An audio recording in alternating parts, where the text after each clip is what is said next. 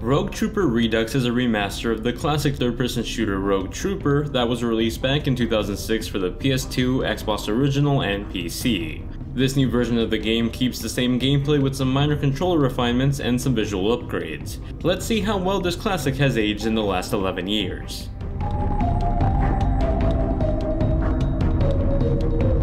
Rogue Trooper Redux is based on and takes place within the universe of the 2000 AD comics.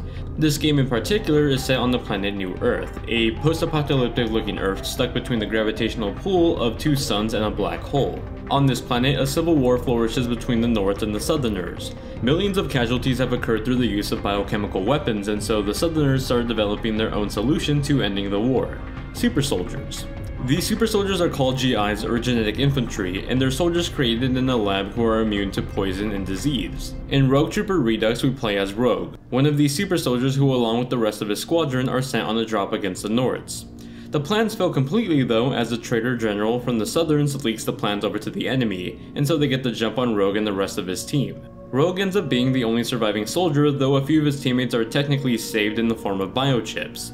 Each of these GI have a biochip that gives the soldier a few seconds upon dying to transfer their personality to a host of some sort. Rogue does this for 3 of his fellow squadron members, putting them in his helmet, his gun, and his backpack, making each of them AI enhanced. Now Rogue is dead set on finding the traitor of the group and avenging his fellow soldiers.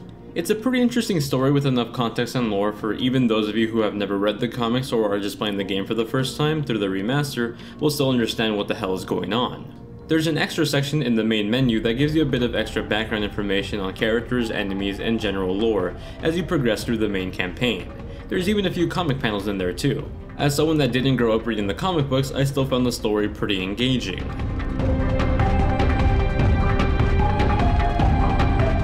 If you played the original Rogue Trooper, then you'll be familiar with this game, as it's pretty much the exact same game from a gameplay standpoint, at least outside some minor controller refinements. For those of you new to the game, Rogue Trooper Redux is a third-person cover shooter with some RPG elements thrown into the mix. At the start of the game, you'll play as Rogue with one of his squadron members whose bionic chip is now implanted on his gun. In these early sections of the gameplay is primarily like an early cover shooter, before Gears of War was a thing. You'll fight your way through hordes of enemies as you make your way over to the yellow objective marked on your radar. As you progress through the game, your bionic chip squadron will slowly grow and open up your arsenal of tools.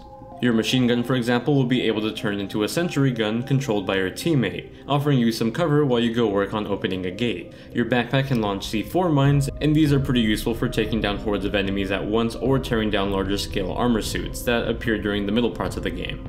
Then there's your helmet, which can create holograms of yourself, and they can work as decoys against enemies, perfect for situations where you need to take down faraway snipers. In general, these levels are all pretty linear. Move from one objective to another and take out the hordes of enemies blocking your way. The RPG-like elements come mostly in the form of inventory management and upgrades.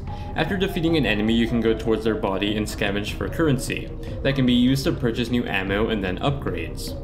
It's sort of a mixed bag. I didn't mind it at first, in fact I thought it was a pretty interesting way to handle the ammo and upgrades.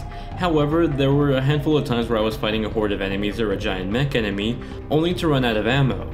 This means that mid-firefight, I had to pause the game and open up the inventory shop, buy more ammo, and reload. It completely disrupts the fast-paced nature of the gameplay during firefights.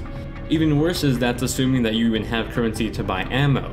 Other times when you don't have enough currency, you'll have to dodge enemy fire as you try to loot the dead bodies around you without being shot. You do have a pistol with infinite ammo, but it's not necessarily the best weapon for combat. There are a few sections that take you away from the traditional cover shooting gameplay, and it puts you on an on-rails section. In these moments, you take out groups of enemies, both individuals and inside of vehicles. It provides a pretty good challenge while also offering a nice change of pace for the gameplay. Now, one of the biggest problems for the original game were the controls. They were pretty awkward to maneuver. There are a few changes in this remaster to help improve them, but honestly they're still pretty awkward at times.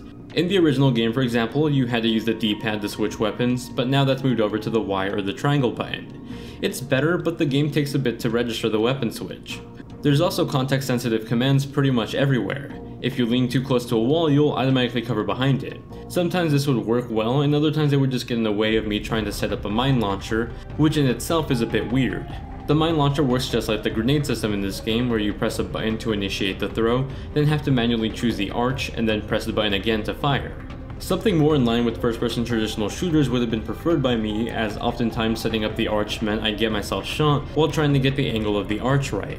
So while the controls have changed a bit, like having an automated cover system, a better aim map control system, as well as a new over-the-shoulder view for shooting, it can still feel a bit awkward at times, making me wish this was a remake and not a remaster. Outside of the short 5-hour campaign is an online multiplayer mode. The multiplayer mode is essentially a 2 to 4 player online co-op mode, but it's pretty hard for me to judge as I literally couldn't find another reviewer playing the game online at the time. The co-op mode lets you choose the amount of lives at your disposal along with the map and difficulty, so you can kinda get a gist for what it's going to be like, but I can't really say if it's good or bad as I couldn't find anyone else to play on Steam.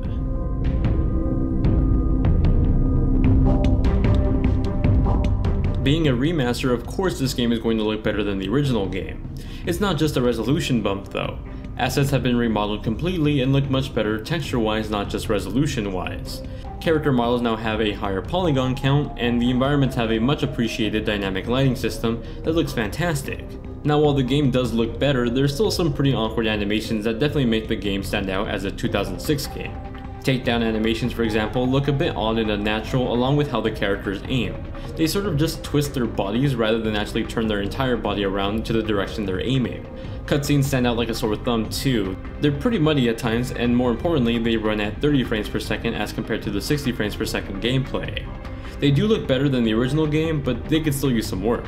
One particular scene that stood out to me was when the snipers were introduced in the gameplay. You can see them aim down and the laser coming out of the scope is pretty obviously a pasted PNG image that just stood out like a sore thumb.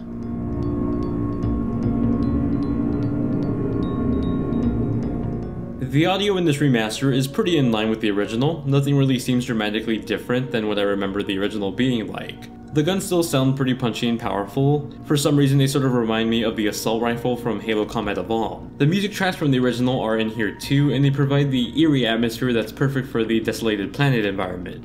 It's very sci-fi like and completely fitting.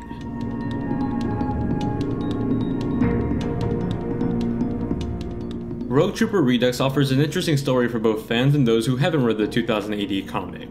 The world and universe this game takes place in is engaging and it made me want to go read the comics, though I do wish the game itself was a bit longer than 5 hours.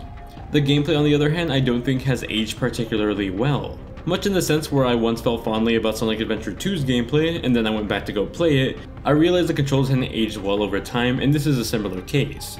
While this remaster has improved the controls from the original, some of this controller awkwardness is engraved into the gameplay, not just the button mapping.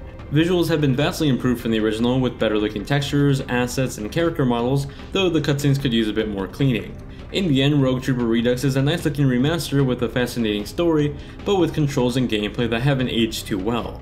For the $25 digital price, or $30 price if you're looking at it physically, I'd say it's probably worth waiting for a sale. It's an interesting game, but not one I'd say you really have to go play right away. However, if you're still interested in checking out the game, it's available on October 17th on PS4, Xbox One, PC, and Nintendo Switch for $25 digitally or $30 if you buy it physically. That does it for my review of Rogue Trooper Redux for the PS4, Xbox One, Nintendo Switch, and PC.